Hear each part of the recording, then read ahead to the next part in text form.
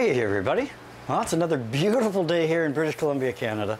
A little overcast, kind of a, well, sun's kind of trying to peek out now, but it's real nice, real mellow. I'm down here in the greenhouse and I'm swapping out one of the reservoirs here with the cucumbers. These guys are feeding so fast. 5 days ago the reservoir was at 1,500 parts per million and it's at 350 right now, so I'm gonna just swap it out and pump her back up and and get her going. I apologize for the noise of the fans, guys. It's just that kind of a day down here. I've got 80 degrees in here and 72% humidity, so kind of muggy, so I'm letting those roll. Anyway, yeah, since I'm by the cucumbers, I just want to I just want to show you these.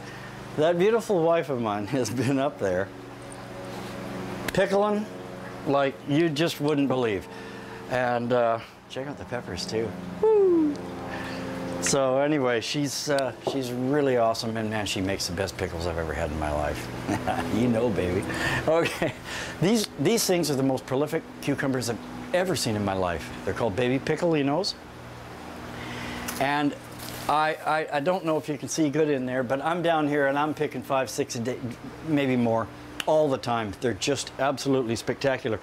They're really, really heavy feeders. I have them in with 3 Brandy Wine Tomatoes, and they're pretty heavy feeders too. But yeah, they're really going through the nutrients. Anyway, guys, listen, I've been getting a lot of mail and some pretty interesting questions.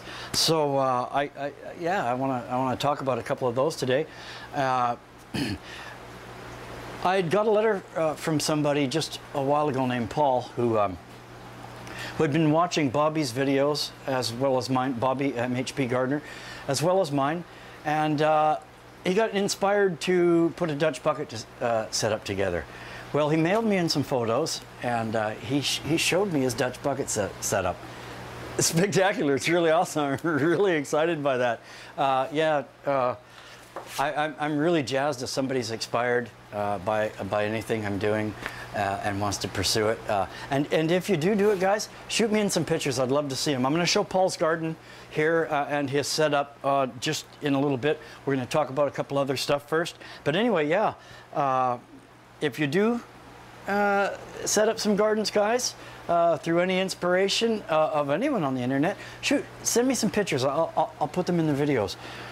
Okay, a couple of stuff I just want, oh yeah, and I got some questions, you know, like pertaining to how in the heck do I remember what's going on with each of the reservoirs and how much the plants are eating, and that's a good question, and I'll show you how I keep track of that. It's kind of a simple solution, but it works for me. And the other question was, do I ever get diseases? Oh man. In the Dutch buckets, I've not gotten too much disease at all. In the NFT, that's a whole different ball game right there. What I've found to combat the diseases is cleanliness. Like, be as clean as you possibly can. I have a 5-gallon bucket of water that I keep over there, and the way I change my reservoirs is I've just got a pump on a piece of PVC tubing with just a hook, and I put it in, I pump it out, pump the new nutrients in. 5-minute operation. Anyway, that's how I do it. The drawback behind that, though, is if I have an infected tank or one that's growing Pythium, I can take that pump and put it into the other tanks and get everybody, you know, feeling funky. So what I do is I keep a 5-gallon bucket full of a very, very, very mild bleach solution, like maybe 10%, something you could find at a restaurant, do their final rinse with their dishes. Just enough to kind of keep things from happening. I dip my whole pump in that, in between going to each reservoir. I know it sounds kind of crazy, but hey, you know, that stuff, man, especially the Pythium, man, it's just crazy. I haven't seen it in the Dutch buckets, like I've said. I have seen it in my NFT, something horrible, and I think NFT might be a little bit more prone to that because it's a long tube exposed to the air. It has a lot of surface area to conduct the heat, and it's recirculating and just getting warmer and warmer and warmer, plus the regular heat of the day, right? So I've seen it a lot in that. So I don't know how you guys are all swapping your reservoirs out, whether you do them at once or you have multiple reservoirs, but I suggest really being clean like that. I know it sounds a little overboard, but you know, I think it'll really help.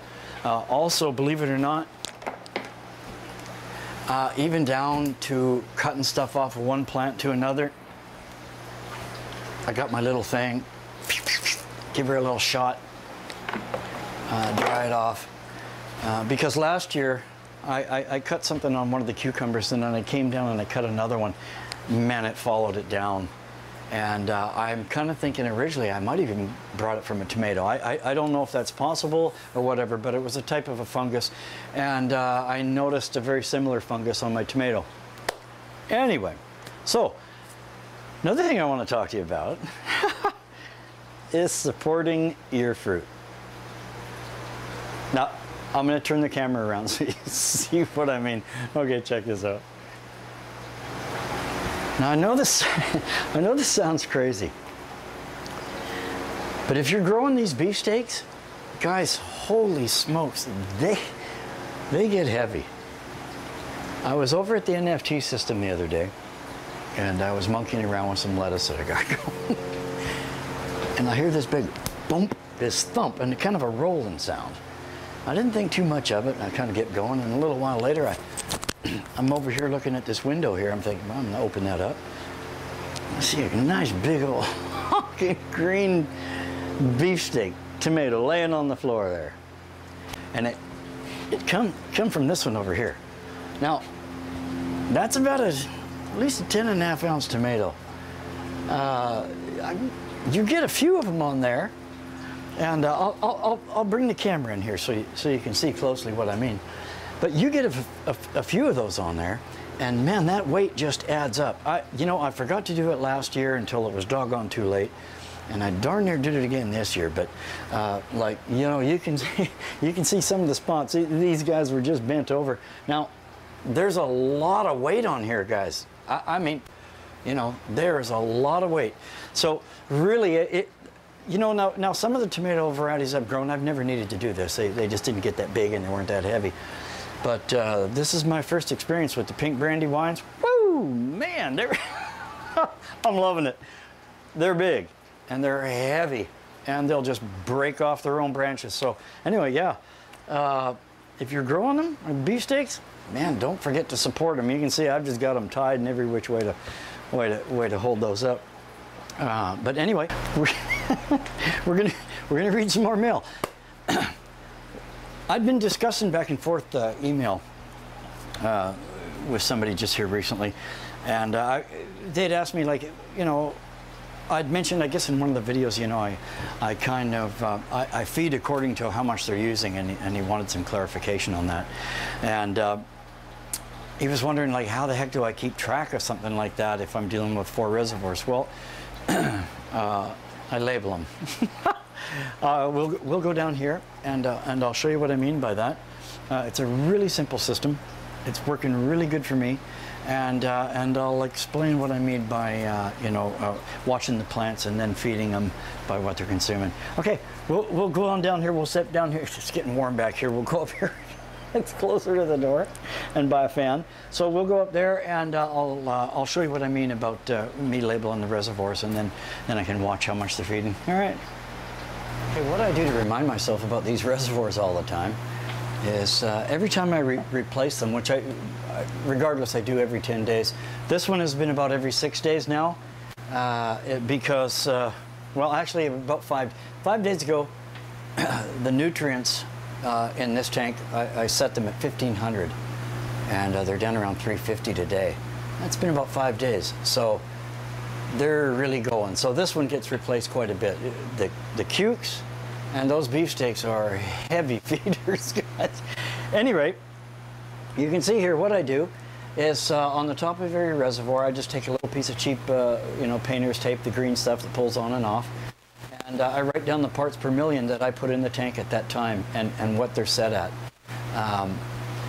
they're all generally a little different. And, you know, I was asked, do I remember all that? No, I don't.